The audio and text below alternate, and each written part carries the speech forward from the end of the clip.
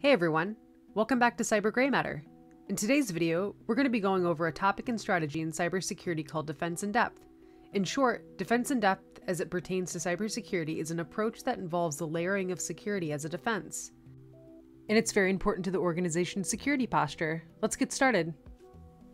Defense in depth, or sometimes known as security in depth, is a comprehensive and strategical approach to security coming from the NSA, or the National Security Agency. It was inspired by the military strategy, but they both do differ.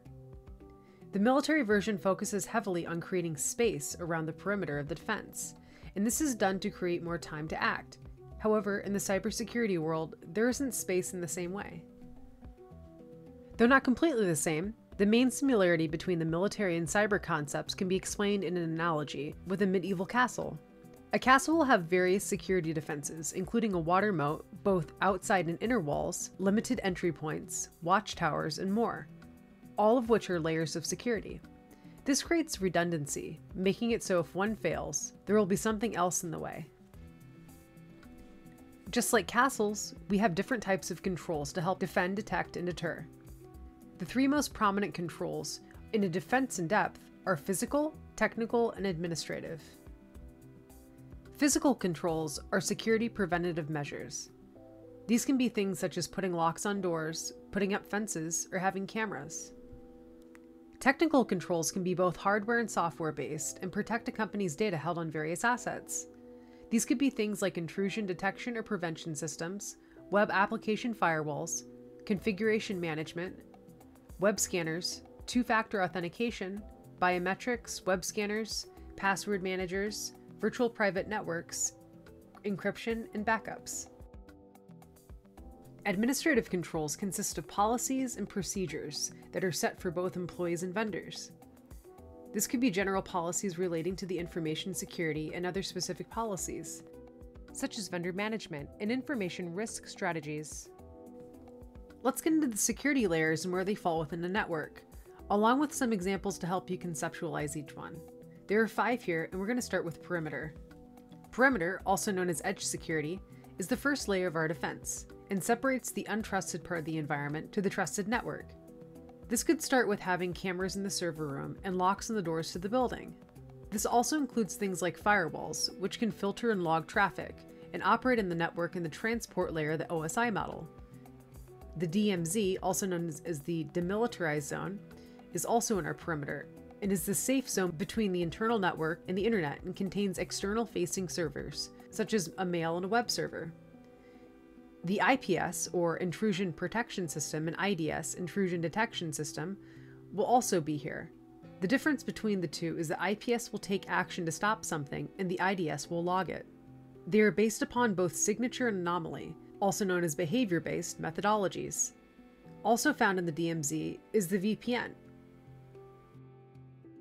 In the network layer, there's VoIP protection, which is done through encryption and multi-factor authentication. Web proxies are beneficial here because you can force policy onto user-end devices and centrally manage them. Make sure to authenticate endpoints that are gaining access to the network, and especially using WPA2, and never an inferior encryption such as WEP. When authenticating, NAC, or Network Access Control, can be used, which uses a challenge credential to request to authenticate with a Radius server. Endpoint security deals with securing devices that have access on a network and can act as an endpoint. This could be a laptop, desktop, server, or even a VM. In order to protect these devices, they can have their own antivirus and updated signatures. To take things a step further, there's also EDR, which is endpoint detection and response, and these agents work a lot like an IPS and IDS, and are based upon signatures, but also anomaly and behavioral feeds. They do things like block and monitor. Patch management is also very important, as unpatched machines are open to vulnerabilities. At the application layer, there are things like database monitoring and user activity monitoring. Web application firewalls, or WAPs, are primarily how things are controlled at the application layer. They often use the OWASP top 10 to identify the vulnerabilities and work at layer 7, or the application layer. DevSecOps is also something very important, and when there's security involved in the development process. Last, we have the data layer. which is the actual data we're protecting, but most importantly, we need to identify what data is actually critical. This involves classification of the data with using either tags or users manually entering the tags into the document.